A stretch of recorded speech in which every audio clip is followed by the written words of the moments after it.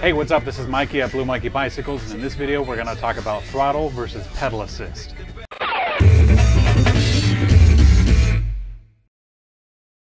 Alright, so first up, both throttle and pedal assist engage the electric motor. That's their job.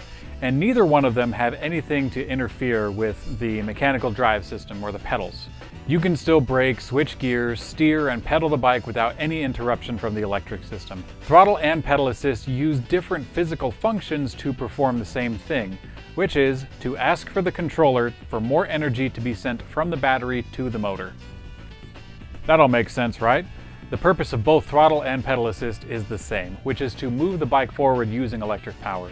The difference between the two is how the rider interacts with the system.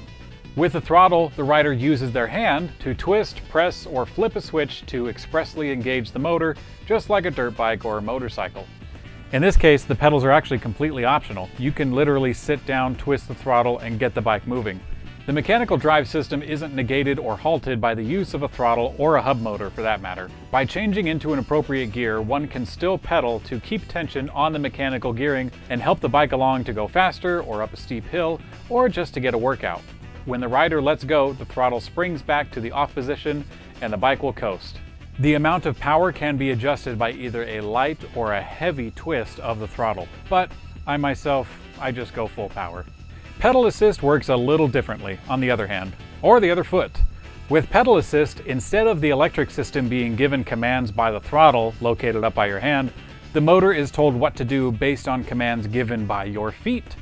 The purpose is to replicate as closely as possible the natural pedaling movement of a conventional bicycle. This has the effect of the rider feeling like they have super strong legs. With a little effort, the bike goes really far, really fast, and up really steep hills. When the rider stops pedaling, the bike will coast. Most of the time, the amount of assistance can be adjusted with a small little LED or LCD screen up by the handlebars, but I usually go full power. Alright, so between the two, throttle and pedal assist, which one of them is better? Well, actually in a lot of cases you don't have to choose. There's a lot of bikes that have both features on the same bike. As of now, there's plenty on offer from companies like Pedego, Easy Motion, Surface 604, etc. Between the throttle and pedal assist, I personally prefer pedal assist. Of the bikes that we carry, the pedal assist options have plenty of power and plenty of range for most uses. And they have the added benefit of using a lot more muscle than sitting down and turning your wrist. Throttles still have a really important place though. I know that I use full throttle as often as I can when I'm done doing a range test on an electric bike. I'll pedal assist myself all the way until the battery dies, I'll replace it with another battery, and then just throttle all the way back. Because hey, I'm tired, I just want to get the day over with at that point. And hey, let's face it, a throttle is just lots of fun. That's our take on it. What do you think? What kind of system do you have on your electric bike, and how do you like it?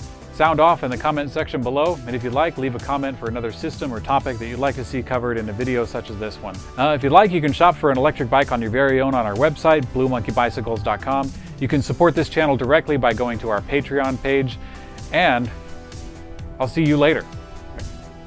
I got nothing to say after that, so I'll just say see you later.